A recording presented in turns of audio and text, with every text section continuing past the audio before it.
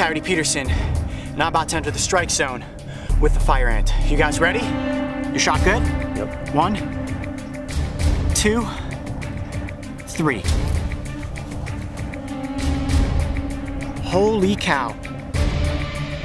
Ow, ow, ow, oh! Holy cow, that's a lot of stings already. Okay, I'm gonna have to take my hands out pretty quickly, guys.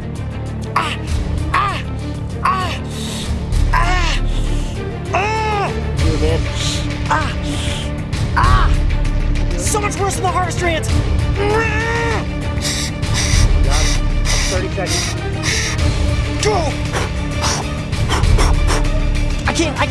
I gotta stop. You alright? Here, look up at me now. How are you? Tell me what you're feeling. A lot of pain. Oh, they're still on me.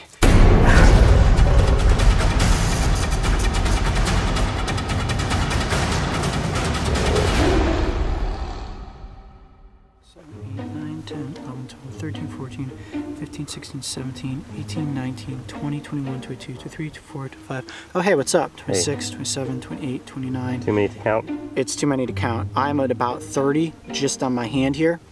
I'm guessing I probably took somewhere in the vicinity of 100 to 150 ant stings. Can you see that? Yeah, your skin is like all tight. My skin is tight, swollen, and it itches and burns right now. Okay, so if you are ever out in the wild, let's say you're out there for a picnic, put your picnic blanket right down on a mound of fire ants, worst thing that could possibly happen, and you don't have a first aid kit with you. There's a little simple remedy that you can use, and it's kind of gross, but it's also kind of interesting. You can actually pee on fire ant stings to neutralize the sting. Wait, what? Yeah, you can actually pee. The ammonia in the pee will actually neutralize the stings and reduce some of the swelling. Okay, hold on, wait, we can't, I mean, how are we gonna have shots of this? Well, I'm not gonna just pee on my hands for you guys right here. I actually brought with me an entire bottle of coyote pee. No, you did not. Yes, I did. That's colored water, guys. That is not colored water. You wanna smell it? Mario! I need you to smell this. He says he's got a bottle of pee and I don't believe him. What do you mean? No, I'm not gonna make Mario smell it. I'll smell it though. Yep, that's my pee, 100%. Now, see, now I really don't believe you. Just smell it. You guys can smell it at home. Yeah, gross, right? I know, totally gross. It is disgusting. It is a bottle of coyote pee, but believe it or not, the ammonia that is in your pee will actually help to reduce the swelling and neutralize the venom. So what I'm gonna do right now, so disgusting, as gross as it seems, is I'm going to dump my own urine all over my arms and on my hands to try to reduce the swelling and the burning from these fire ant stings. You ready? Not really. Here we go. Hold on, I'm gonna back up a couple steps. I'm not gonna splash you. Here we go. Come on. All right, you ready? Yeah, go for it. Oh, yeah, that's pee. Oh. And I left this bottle of pee sitting in the sun all day. And I know this seems incredibly gross, right? And it is super gross. I am literally rubbing pee into my hands and into my arms. But this is going to help keep down the swelling from all of the stings. You're not pulling my leg. That wasn't just a bottle of colored water. Nope, that is pee. That is pee, 100%. That is pee. That is pee, 100%. And I left this bottle of pee sitting in the sun all day. Look at that.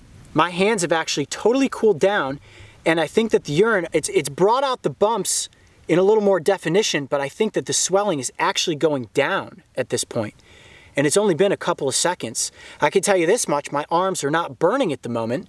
They still itch, but I definitely feel like the urine is doing the trick.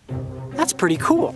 Now I know, it is, I agree. That was completely gross. Probably one of the grossest things you guys have ever seen me do. But hopefully this serves as a great example of what to do if you ever find yourself in this worst case scenario. I'm Coyote Peterson, be brave, stay wild, we'll see you next week.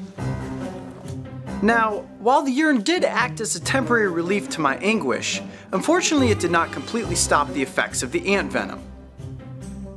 In total, we counted over 300 stings, and within 12 hours of the fire ant swarm, my hands had swollen to nearly double in size and were covered in unsightly white pustulates.